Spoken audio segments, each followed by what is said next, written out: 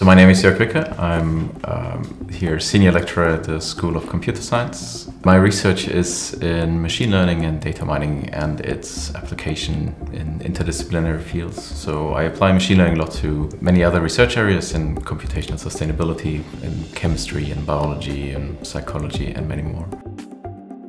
Machine learning is a field of computer science which tries to build models that learn from experience. So instead of traditional computer science where you code what the program should do into the algorithm, in machine learning you build algorithms that learn from data and then predict certain behaviors.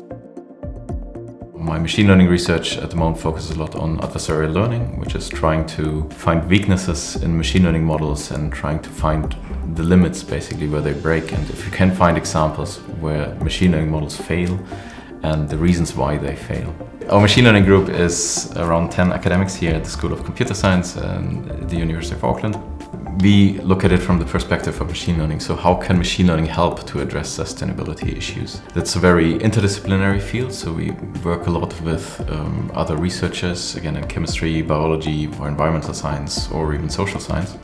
One of the key parts in computational sustainability is that you can take algorithms that are designed to solve one problem in one domain and transfer them to a completely different domain and apply them there. Use the expertise you gained before and apply them to a new area, and so everyone benefits. And it's an extremely interdisciplinary field of research, making very interesting to work with very different researchers and have a very wide range of applications. One of the projects in computational sustainability we work on is the analysis of bad calls and using the data that we get from bad calls to identify environmental problems. To look for bats, we use special devices that take the echolocation calls and that bats use to navigate, find their way through the dark, and we turn that down to something that we can hear. Bad calls have certain patterns that we're looking for, and we try to identify these patterns and then map them to patterns that we find in environmental data and potentially use these bad calls, or what we can record from these bad calls, to predict certain environmental problems in the environment around the sensor basically. Those devices at the moment are very, very expensive and very complicated to use. So we wanted to try and find something that's a little bit easier for everyone to use so we can get more people involved in bat conservation.